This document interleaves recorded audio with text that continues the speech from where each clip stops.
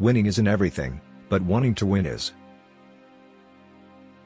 The difference between a successful person and others is not a lack of strength, not a lack of knowledge, but rather a lack of will.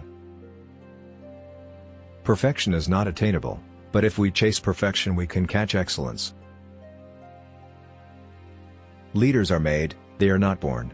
They are made by hard effort, which is the price which all of us must pay to achieve any goal that is worthwhile. Individual commitment to a group effort, that is what makes a team work, a company work, a society work, a civilization work. Success demands singleness of purpose. Success is not final, failure is not fatal, it is the courage to continue that counts. The will to win is not as important as the will to prepare to win. It's not whether you get knocked down, it's whether you get up.